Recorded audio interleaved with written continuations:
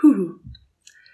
I wanted to tell you about what coincidence yesterday happened to me.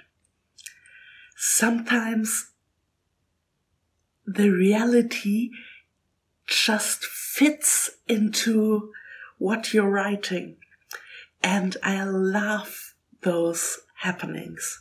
I wrote about the Earthling information to the background. I'm writing the novel Antitol's the VR MMORPG. So it's about players who enter a game, a virtual reality game. And in similar books, the players get from the native populations, the NPCs, a name. Yeah? Like, these are these crazy travelers, or immortals, or aliens, or travelers is pretty common. So in my book, the players called Earthlings.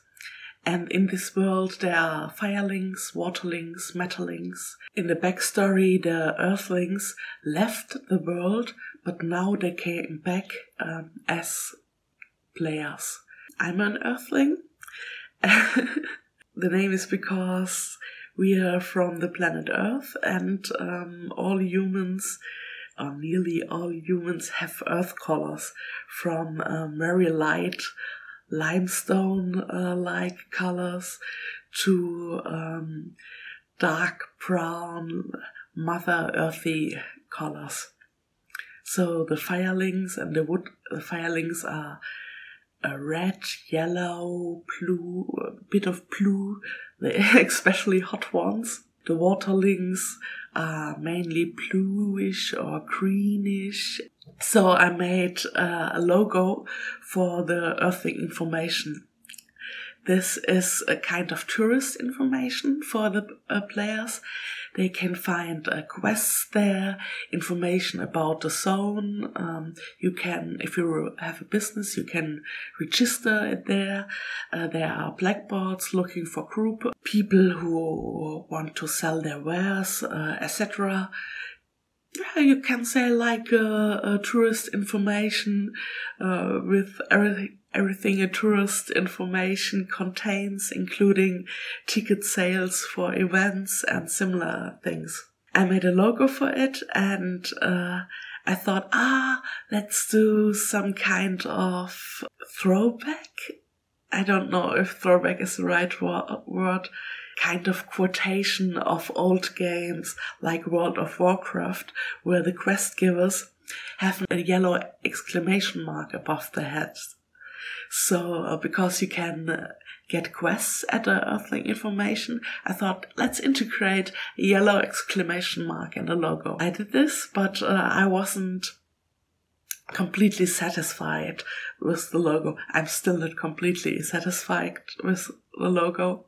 I searched for symbols to enhance the logo, symbols about Earth, kanji for Earth, the Japanese, and in Europe the alchemists had symbols for the elements as well. So I looked at the alchemist symbols and found the one for Earth. It's an inverted pyramid with a line through it. And I thought, nice enough, yeah. Scrolled down and then found this. And it looks like a exclamation mark. I mean, how cool is this? That the symbol for Earth looks like an exclamation mark, which is the gamer symbol for quest giving. I'm loving it. Is this trademarked by McDonald's? I like it very, very much. That kind of coincidence, when different parts of your story come together per happenstance, but it makes me feel really like the story works, like I'm part of something deeper. Okay, that's a bit silly, but yeah, I'm stoked, and I thought I share it, visit the Earth information and get some quests. Bye bye.